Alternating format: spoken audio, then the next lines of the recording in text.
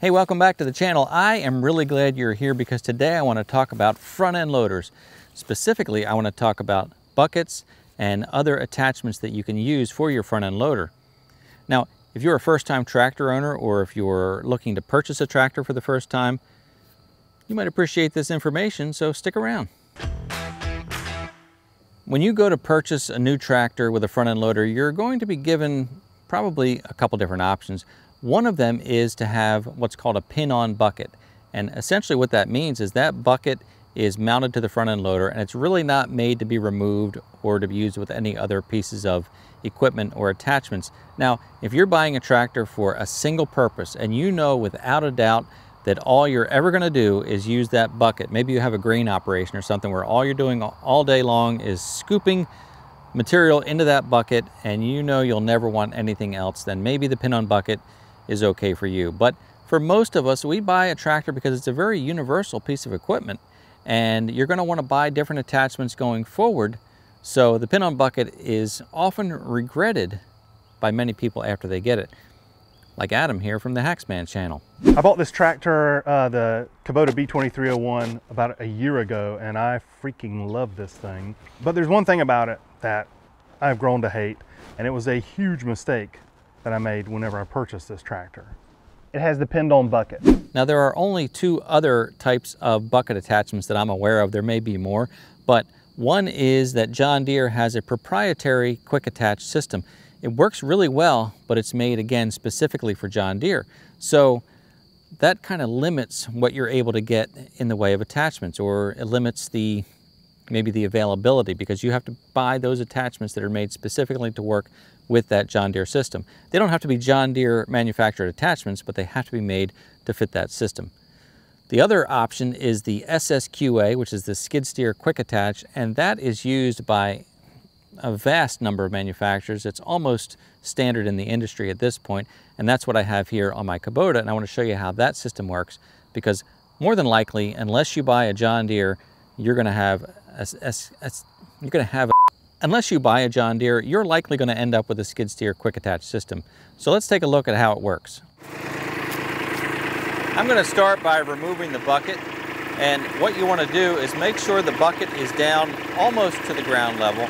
You want to also have it curled back slightly. You don't want to have it leaning forward. You want to have it rolled back just a little bit. So it's rolled back, and I'm going to pull these levers up. And that releases pins on the bottom. Now I'll be able to set the bucket down and pull the bottom away and back away. And then I'll show you how the system actually works.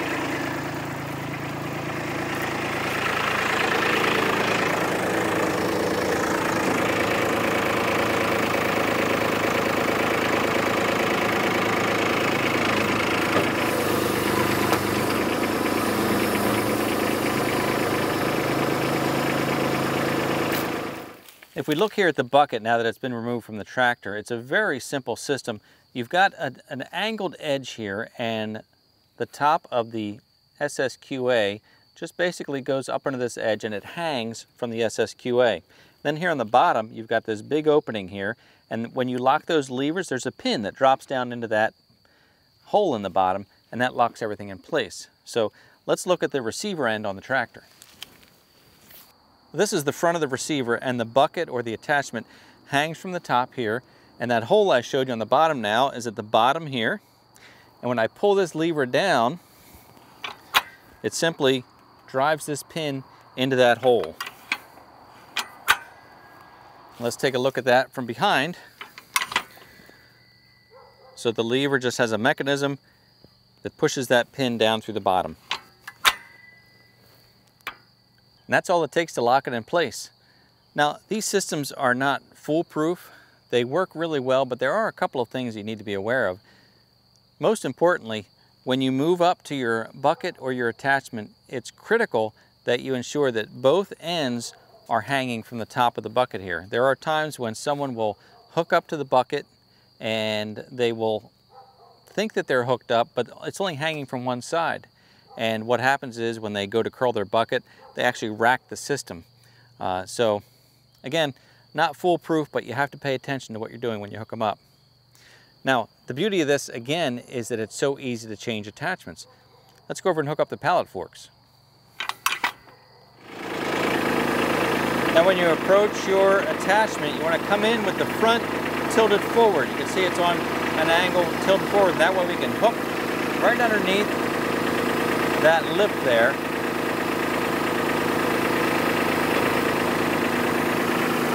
Pick up, making sure that both sides are connected. Then we can pick up, and then we roll back to get the bottom locked into place where it needs to be. And that's where I'll hop off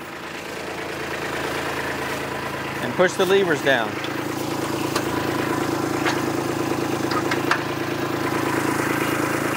And that's it. Now, buckets and pallet forks are probably the two most popular and most useful attachments you can get for your front end loader, but there are others. Like, for instance, my favorite attachment, as you all know, is my grapple. I love that grapple. Of course, you need a third function valve to attach it, but it is a super handy piece of equipment. I also have a stump bucket, which is a front end bucket that's a lot smaller, and I can use that for digging up small tree stumps, digging small trenches. Super handy. So there are other attachments that you can get, and when you have the quick attach system, you'll find other things that you might want to buy. Now, if you have an older tractor, or if you do happen to have a tractor with a pin-on bucket, there are some options you can get. You can get some clamp-on attachments, clamp-on pallet forks, clamp-on tow receiver. So there are things you can do. Not really the best thing to do because they can damage your bucket. They have limited capacity compared to actual pallet forks, but you can get some more use out of your bucket if it is a pin-on. So don't be too sad if you have a pin-on bucket. But if you can change it, and a lot of times you can change it to a quick attach, go ahead and do that. You can check with other manufacturers. I'm pretty sure that Tractor Mike has a plate that you can buy to replace your pin-on with a quick attach. So look into that if you need to. I'll put links down below for some of these other channels or other products. But anyway, I just wanted to give you a basic overview of a quick attach and encourage you, if you have not bought a tractor yet, to not buy one unless it has a quick attach system. So that's all for today. I want to thank you for watching. If you enjoyed the video, please give it a thumbs up. If you haven't yet subscribed to the YouTube channel, I invite you to join us. Follow us on Facebook, Instagram, TikTok, and I look forward to seeing you next time.